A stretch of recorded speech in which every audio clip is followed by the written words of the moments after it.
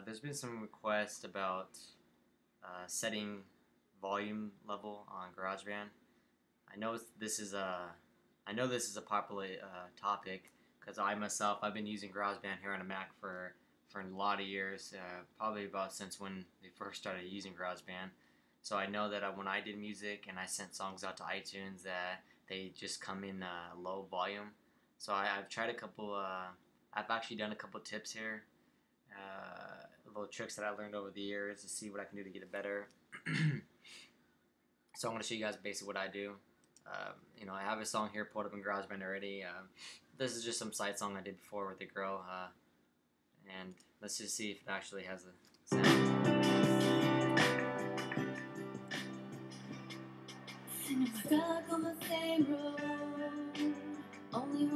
Yeah, it looks like the sound there. So usually what I do here is before in Share we send a song to iTunes, but we're not going to do that. I want to go to Track and go down to Master Track or Show Master Track, and it'll pop up right here.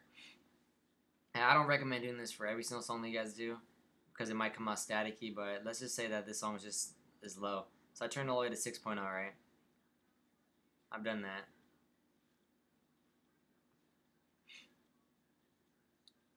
So we're going to go ahead and we're going to send this on iTunes now. It'll ask you all this. Make sure it says MP3, encoder, compress. There, we'll just leave everything like that. So I want to kind of do it the same way you guys were probably going to do it. So let's create this mix now.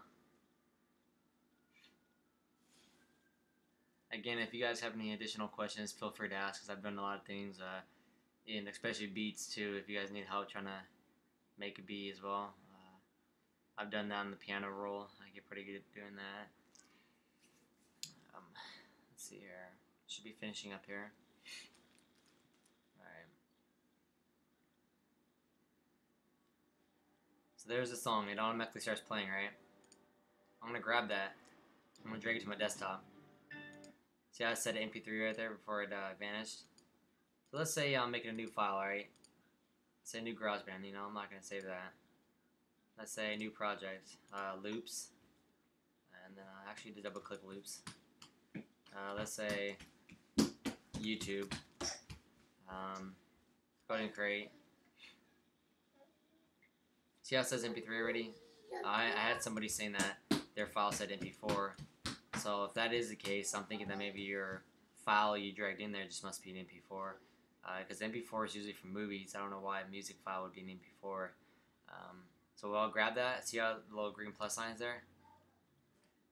See, the image is automatically in there. So this is what I like to do. So let's say this is in there. I like to get track. Let me move this out of the way. I like to get track and go to duplicate track.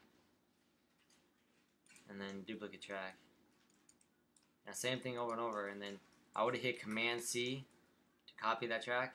Click this, make sure this is highlighted. Then Command V. This is highlighted. Command V. And that's how you can get multiple ones in there, so it sounds additionally even louder.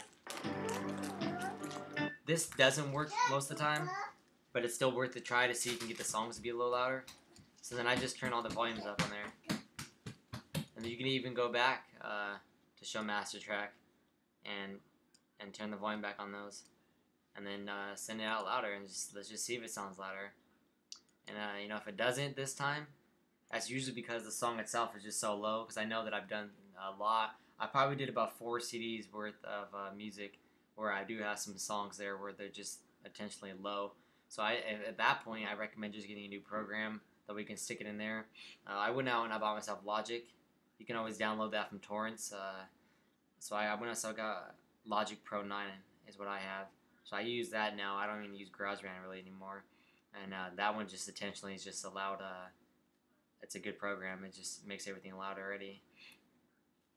So after this pops up here, I'll show you guys what another thing you can do. See, it pops up again there. And I'm going to hit File when I'm in iTunes now. I'm going to click that. I'm going to go to File. I'm going to go to Get Info. I go to Options. I'm just going to turn that up. And that should automatically be louder for you guys. I mean, this is going to be way louder.